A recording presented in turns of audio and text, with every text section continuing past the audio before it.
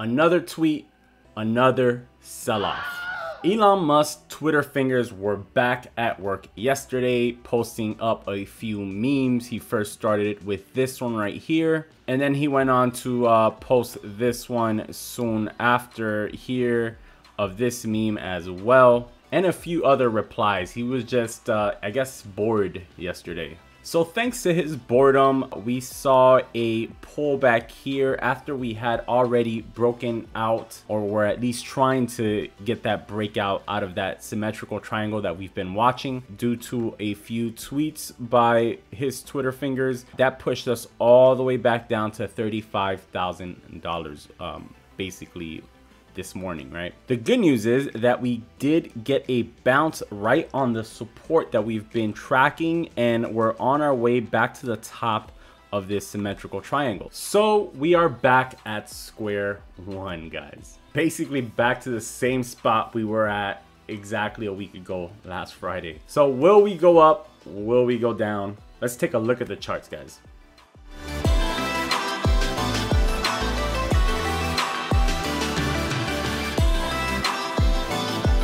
Hey, Jay here. Welcome to Bitcoin Daily, bringing you guys the best tips, tutorials, and ideas to help you guys become profitable and successful investors. The goal of this channel, as always, is to empower you, the beautiful people in this space, with the knowledge and resources to get you up to that next level. So guys, if you enjoyed this video, or if you've enjoyed any video of mine in the past, make sure to smash that like button. It helps us a ton on our way to try to hit 10,000 subscribers. And if you guys are new here, don't forget to subscribe and turn on the notification bell. I will wait so you can do so. So let's jump right in. Let's not waste any more time. So if we go ahead and get started here on the weekly chart, you can see exactly what's been going on over the long term here. We had the huge rise up, and then we kind of stalled out here towards the top. We had a lot of issues there at the $60,000 mark, and then with a lot of bad news over the last few weeks, over these 2 weeks right here, you can see that we had the big dump off there. The last week and this week, basically, we've kind of been it's printed indecisive candles, right? We've had indecisive candles here after kind of a blow off the bottom there. So we do have a few things holding us up here. So the first thing that you'll see here is this white line right here. So this right here is a 50-week moving average, right? So the 50-week moving average is holding the price right there. So that has been a pretty strong and significant support level in previous bull runs if we go ahead and look back a bit. So you can see back in 2019, this same moving average was kind of holding us up here and was trying to keep us going, right? Keep this bull run alive when it was trying to start. It hadn't started yet. But then, of course, when the pandemic hit, we fell way below it. And that kind of is when we finally hit bottom there. In 2016 and 17's bull run, you can see that we tested this level several times here, coming all the way back down and touching it before continuing up. You'll see that throughout this whole time, anytime it touched, it definitely took off there, and it was a really good support. Even when we fell as well, we were able to bounce back up, tested it again, bounced again, and finally when we fell below it, that's kind of when we hit that bottom as well. And if you go all the way back to 2013's bull run, you'll see that this level also played a major role here. This is the bull run that I've been saying that's the most similar right now to where we are currently, and this is another reason why, because we had the big run up, then we had a big drop, and we're bouncing on that 50-day moving average. And you'll see that after bouncing on the 50-day moving average for several months, then it finally took off and it went parabolic,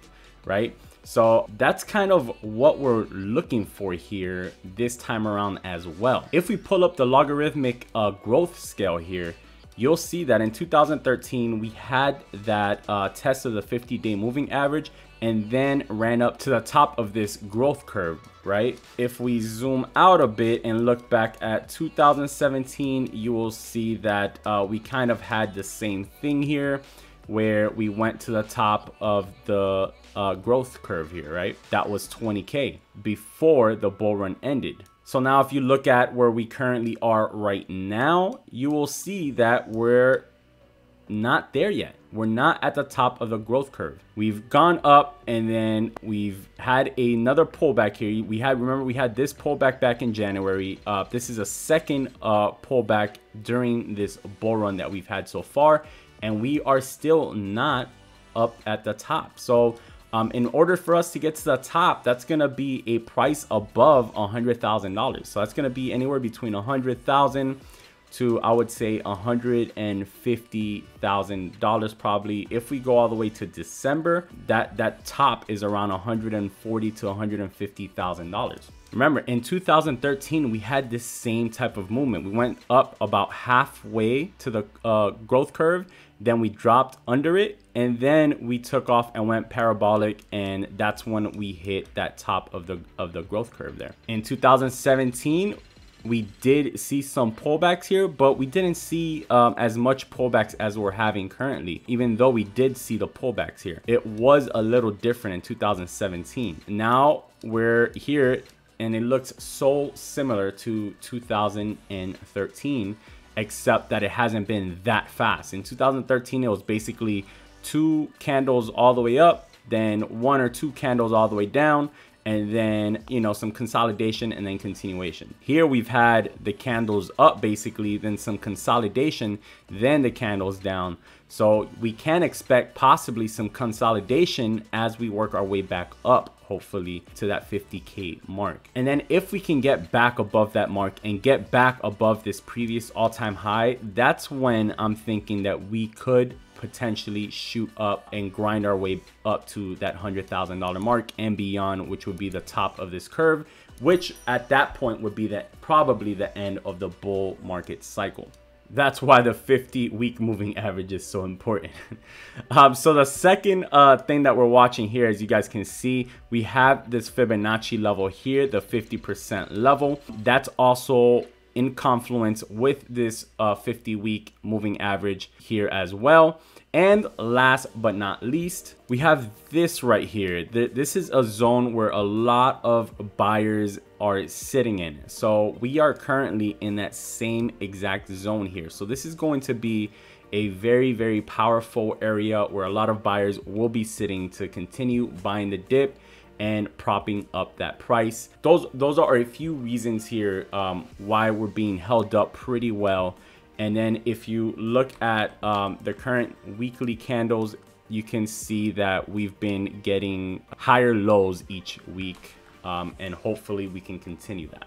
Now, if we go ahead and zoom into the daily here, we can draw basically a symmetrical triangle from some of the supports and resistances that we have been seeing here during the last few weeks. So you can see here now, depending where you drew your symmetrical triangle, support and resistance, all that obviously is going to differ if we had the breakout or not previously to Elon Musk tweet.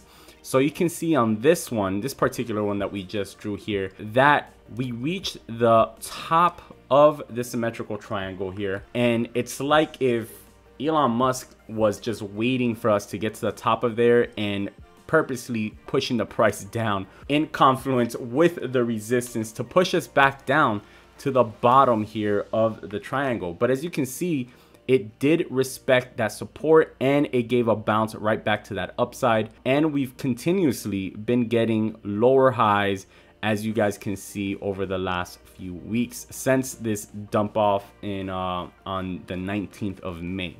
Now, although we've been getting higher lows, we have not been getting higher highs. So that's what creates basically this triangle. So now the question again this weekend is, will we get a break to the upside or will we fall or break down to the downside? Now, an answer has to come within, I mean, we still have about to the 11th. So we have about another week in this particular symmetrical triangle that I drew today. We have about another week before it really needs to, before it reaches basically its apex here, right? And it needs to make a decision. You do see that as the triangle has gotten tighter, the range which it's been trading in has also gotten tighter with the triangle. So guys, a move is coming soon. There's no doubt about it. The only thing is we don't know if it's gonna go, it's gonna be a move up or if it's gonna be a move down. Now we're gonna give you the forecast and the projected price targets in this scenario, in both scenarios, whether it goes up or down, right? We're gonna measure the bottom of the triangle to the top of the triangle here.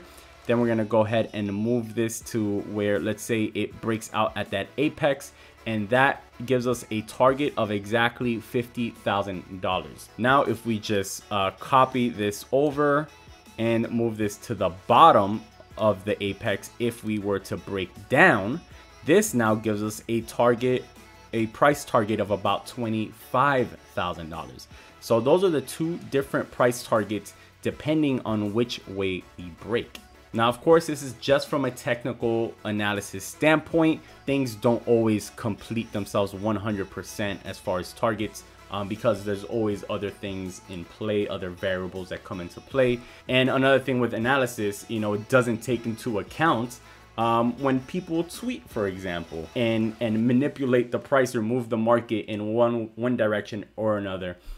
So if we were to see any negative tweets or news that could cause a breakdown, then this would be the range of our for the support. So it could be anywhere between $25,000 to $30,000, I would say. This is also where there's a Fibonacci level right here, right around that $28,000 range.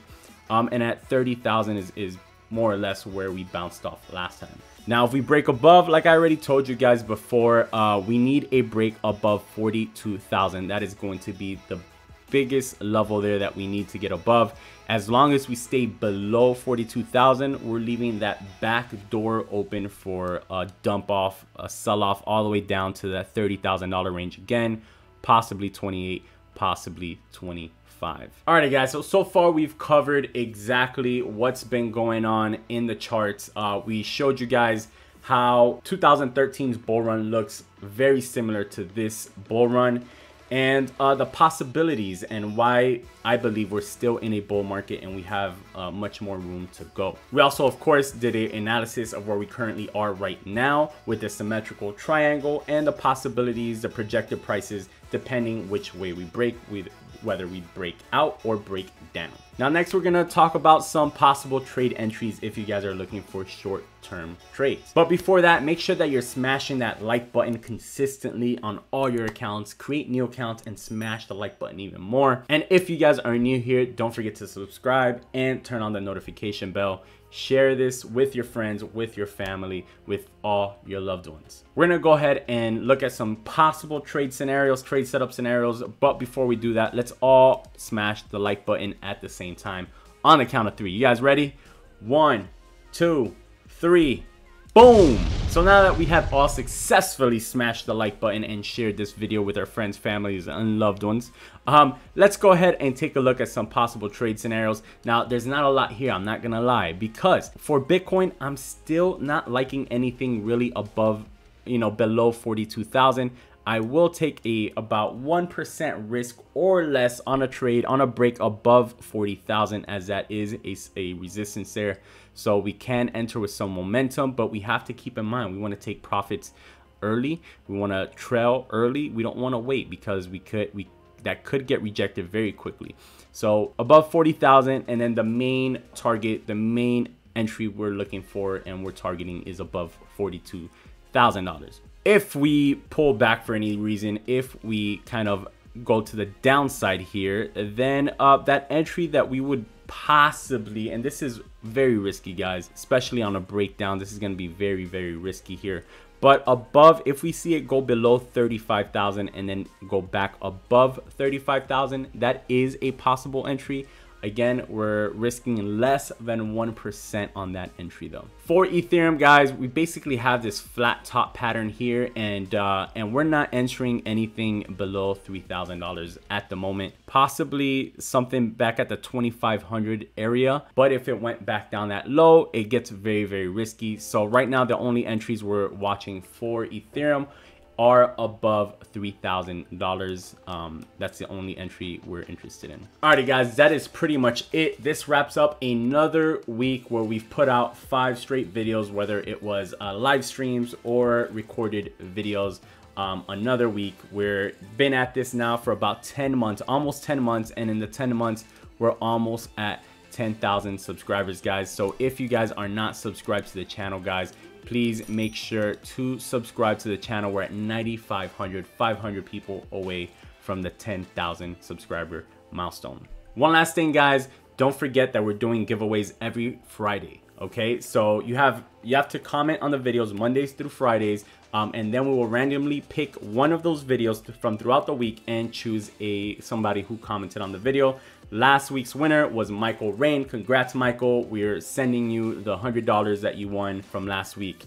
And then this week's winner will be picked in the next. We're going to give you guys about a day or so to comment on all the videos, and we will pick a winner. Thank you guys so much. I hope we all have a great weekend. I hope you guys make tons of profits. I hope we break out here and make tons of profits. Till next time, guys, as always, peace and love.